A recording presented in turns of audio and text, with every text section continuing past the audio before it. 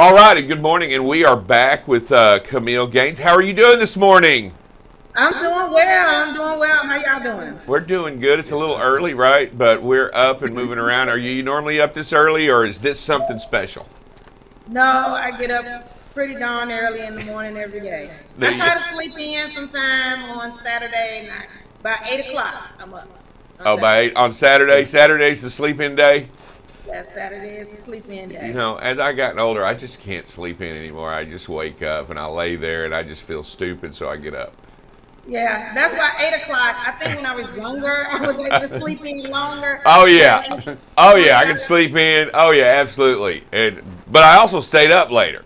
Yeah. And now I can't stay up late either. I can't either. I can't either. All right, Kameel, let's go right into you. Tell us who you are and your company. Tell us a little bit about your company. Let's jump right into you.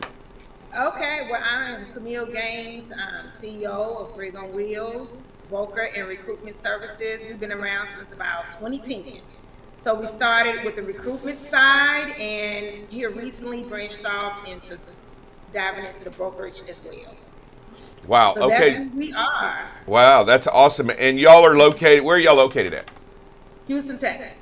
Down in Houston? Awesome. So here, I got some great questions for you. First of all, we are a huge supporter of women in trucking. I just want you to know that. Fantastic. We are trying to get the word out. We are trying to make sure everybody understands we need talented, smart women in this industry to make this place better. And I think you fit the bill in that category, and I'm very happy that you're here. What made you want to push to start your own business in this much male-dominated industry 12 years ago? Yeah, it's almost been 13 now. It's coming up on 13. Well, like most entrepreneurs, you kind of just fall into being an entrepreneur. I had started other businesses, but right before Rig on Wheels, I got laid off. So knowing I've only done sales. That's the only type of job I've ever had is sales. And so I've always liked the recruitment side of sales is what it is. And just jumped in.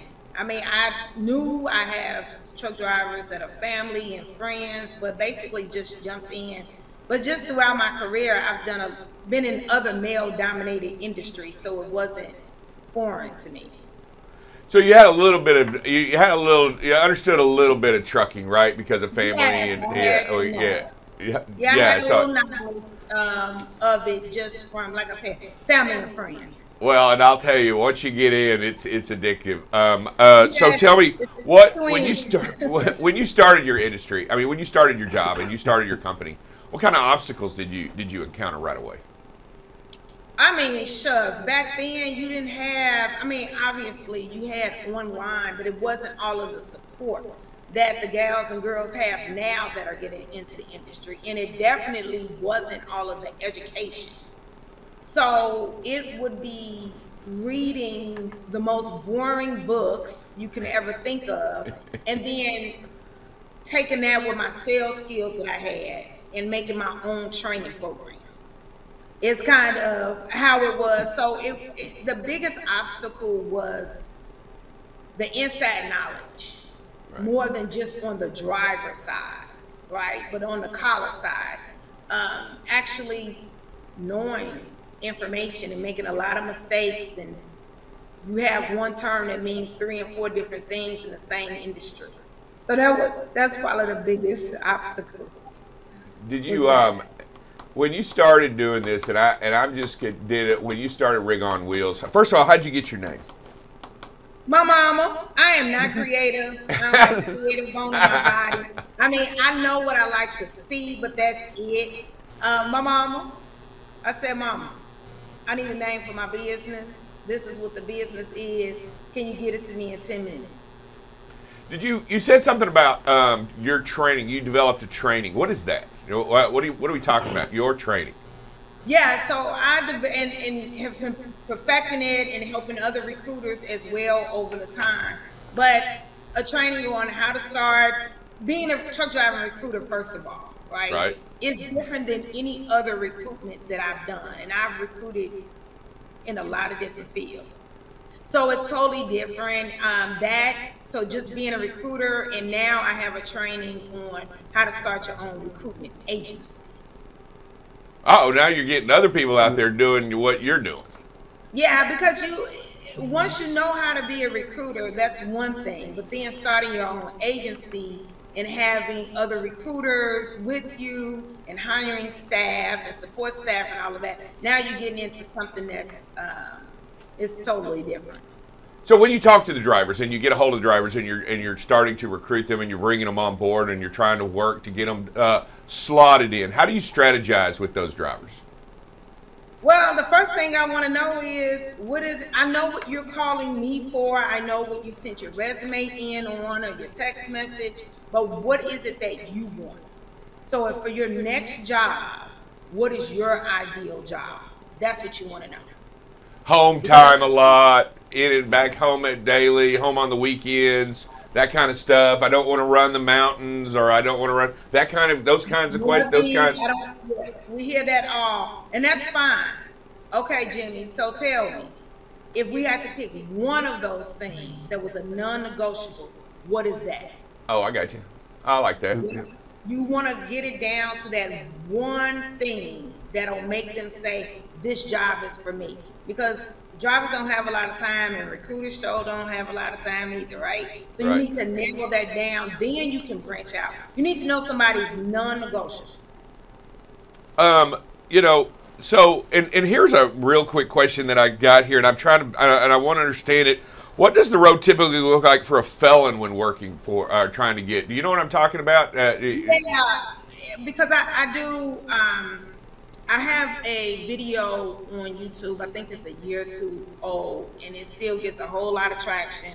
Does it? And I think with every felon in America that calls a Texas behind it. But depending on what the felony was, when it was, we'll talk about what we can do. And I don't go off of, can I place the drivers? Can Rig on Wheels place the driver? Literally, what does it look like for you? So trying to strategize with them to make it make sense for them. Right. It doesn't matter. I've heard a lot of different felons. Okay? Right, I'm sure. And the combination is very creative in all the felonies. But typically, there is a place for them, but it's how they get to that place. I understand.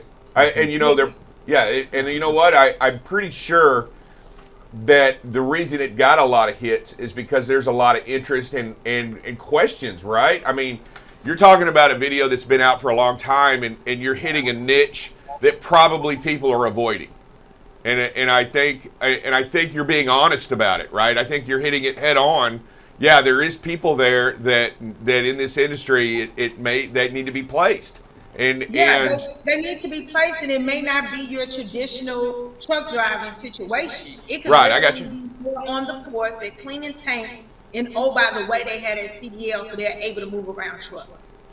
I don't like the idea of just because you have your CDL, you have to get in an 18-wheeler and be gone 2 and 3 weeks. It depends on what works for you and what is needed. So it's a lot of different things we can do with a CDL in our industry. Absolutely, 100%. In fact, it's growing by the numbers across the board, and as we get closer and closer to more what I would call last mile delivery, you're going to need more and more of those local. You're going to need more of those people that work for just a company or whatever to move equipment, move trucks, move trailers, even on yards. I think it's just changing. These warehouses need people that understand the skill necessary in order to drive a truck. What is the significance of the 13th month in your industry? What a great question. Yeah, I'm so big on employee retention. Employee retention is huge for me. So this whole driver shortage and the retention, it's not rocket science. It's just really not, okay? But in most industries, not just trucking, just across the board, if you can keep somebody in that industry for 13 months, they're a lifer. That's what they're going to do. in some shape or form, that's what they're going to do. The 6 months or something like that. So my goal is to keep our drivers in the industry for 13 months. Yeah, I think another hurdle after that. But once you get to that 13th month, I got you. That's a lot of things start clicking. It's kind of the number that matters once you hit it, and then most of those will stay. They're not as transient as the ones that are 3 months, 4 months, and then bounce around. I'm not just talking about as a carrier. Our issue as an industry are the guys are not wanting to stay in the industry. They can't stay at a carrier if they're not in the industry.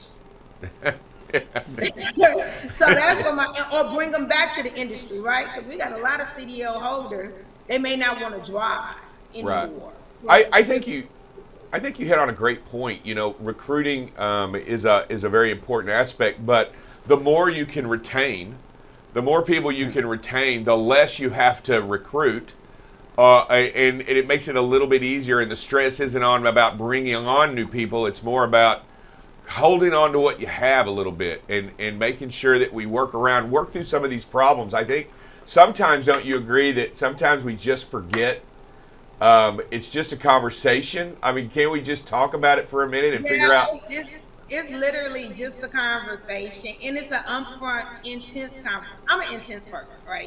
I'm intense about whatever I do, whatever it is. It doesn't matter if it's cooking. It doesn't matter. I am extremely intense, right? But it's about having honest conversations. And I always say this, I'm very fair. I'm going to tell you what it is. You may not like it, but you'll know what it is. Well, the drivers and the carriers want that same respect. I always say it's not just on the drivers, right? The carriers are not always done. They're not treated fairly either. The truck driver, the trucking company. Right. And it's a two-way street. But if the drivers will have a candid conversation and then the companies have one going back, that is right there. That's where we're going to make a difference. So here it is, and I'm getting right down to it. So you're honestly talking about building relationships and communicating well between these two people. I mean, really, it's not rocket science, is it? We're talking about building good relationships between these two, between drivers and carriers, and understanding that I'm just going to tell you, Kameel, I drove for a long time. Dale's driven. It matters what, sometimes you just want to be heard. And I feel like sometimes you don't hear what's coming out because you've heard it before, right? And you heard it before. But when it's coming from me from the first time, I want you to hear what I have to say. And it is important because, it's important. And I think you're bringing up a great missed problem, is that we fail to recognize how important these relationships are and how important it is to just listen sometimes. It's really just it's a simple thing, but it's hard because it's human nature, because we always want to be right. That's just, I know I always want. My wife is.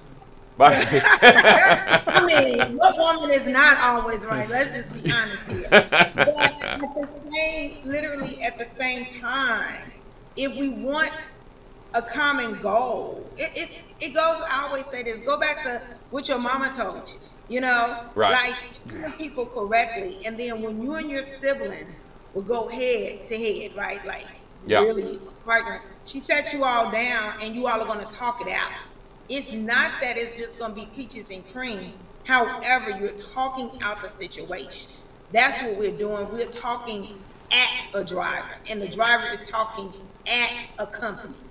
Talk to each other. If a company wants to know what a driver feels, ask a driver. I find it that, and here it is, and you're a third party to a company, to a carrier, right? How important is that you get that carrier to, because what it sounds like, you're not just bringing drivers on. It sounds like you're working intensely with the carrier, and you're working intensely with the driver, and y'all two, and you're sitting down at the table with them and say, okay, let's Let's talk. I mean, right? You're not, and you're not. It doesn't sound like you're, and it doesn't sound like you're stopping after day one, like after the introduction. It sounds like you're. This is an ongoing process. Yeah, because we try to be their recruiter for life. When we put Jimmy on with a company, we want to be Jimmy's recruiter for life. Right. We're not just trying to be a one hitter or whatever it's called. I'm not good with saying, so I'm gonna mess it up. But we're not trying to be that. And we want Jimmy to also tell Dale and Dave and Timmy and everybody, so we can try to help them out as well. Right. That's what it is. Yeah, that's cool. And then here it says, how do you make drivers more marketable when you meet them? How do you make them how do you make Dave, when I call you and say, hey, look, I need a job, what is it, how do you make me more marketable for the carrier? Okay, this is how I train my recruiting staff and everybody. Come on, let's get it. Listen here, Dale. What is it that you want to do? And then you're going to go all over. No, stop. What is it that you want to do? Not what social media told you, not what your old lady told you. I don't want to hear none of that. What is it that you want to do? Right. Then once he says that, we talk about a plan. I'm real good at telling the driver they need to be bulletproof. You need to have all your endorsements in your tweet card. Absolutely. I always talk about a time that I was recruiting for a company. Everything was wonderful. All these drivers set up for orientation. Then the dedicated account for that company came back saying every driver needed to have their hazmat and tweet card Thursday before their orientation on Monday. All of those drivers had already quit their job, right? Oh my goodness. So it was the ones that had that. Those stories are not abnormal because things change in logistics. What we saw at 9 a.m. is totally different at 11, and the pandemic taught us that, right? Absolutely. And that was just beyond ridiculous during that time. But that's what happens. And so if this is what you want to do, these are the steps to do that. Then we get to, is it really what they want to do? Because if it's something you want to do, you go after that. So that's how I am. If you want to be marketable for a carrier, you need to be bulletproof. You need to have everything. And I don't want to hear that you haven't used your hazmat in 10 years, because what about you going to use it tomorrow? You don't know what's going to happen. Absolutely. And if you're a driver, do what professional drivers do, and that's be bulletproof. How has has it been difficult for you? And has it changed dramatically? I don't mean difficult, but hasn't it changed dramatically in the industry with women over the last 12 years that you've seen? I mean, I want to get right back to you. I want to get right back to you. Do what? Yeah, it's more of us in it, and I'm definitely happy to see that. Next paragraph, you have to know that this is a male industry. So don't ever forget that. I don't care how many of us are coming into the industry. This is a male-driven industry, and we have to try to think of how we can communicate better with men. Right. I want to believe that women like you, and with what you're doing in the industry, will change that mindset forever. I want this to be an inclusive industry. I want it to be inclusive for all, because I think for us to be successful, I think it's going to be necessary to have genuine talent and charisma. And I think it's going to be necessary, if we're going to move into the future, we're going to need all comers, all talent, all smart, talented people to come in here and make a difference. I think that that's wonderful, and I think that that's the goal, and I think that has, I'm not going to say it's been a goal, but it definitely is a goal for me. But I'm also very realistic. In order for us to have the talent and to bring what's necessary into the industry, we have to learn how to communicate with the people that are already in the industry.